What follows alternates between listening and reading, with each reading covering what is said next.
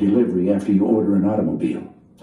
And so a fella had finally gotten the money together and was going to buy an automobile. Only about 1 out of 7 families had them in that country.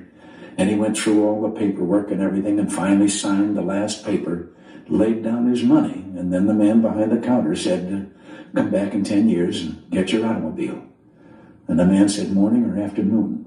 The fellow behind the counter said, well, what difference does it make 10 years from now? And he said, well, the plumber's coming in the morning.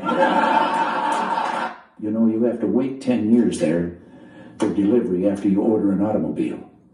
And so a fella had finally gotten the money together and was going to buy an automobile. Only about 1 out of 7 families had them in that country. And he went through all the paperwork and everything and finally signed the last paper, laid down his money, and then the man behind the counter said, come back in 10 years and get your automobile. And the man said, morning or afternoon? The fellow behind the counter said,